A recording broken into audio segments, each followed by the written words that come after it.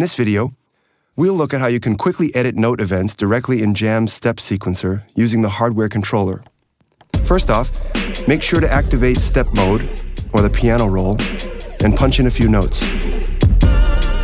Next, select a single note event by holding it until it starts flashing.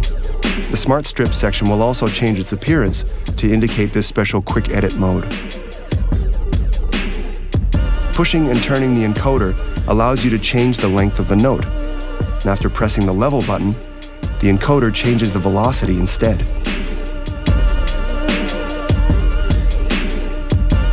If you would like to transpose the note, activate Tune and move the encoder.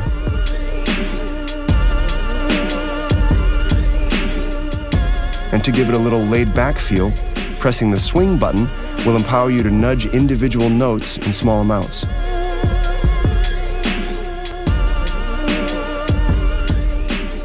This is all you need to know to start fine-tuning your patterns directly with Jam's hardware encoder.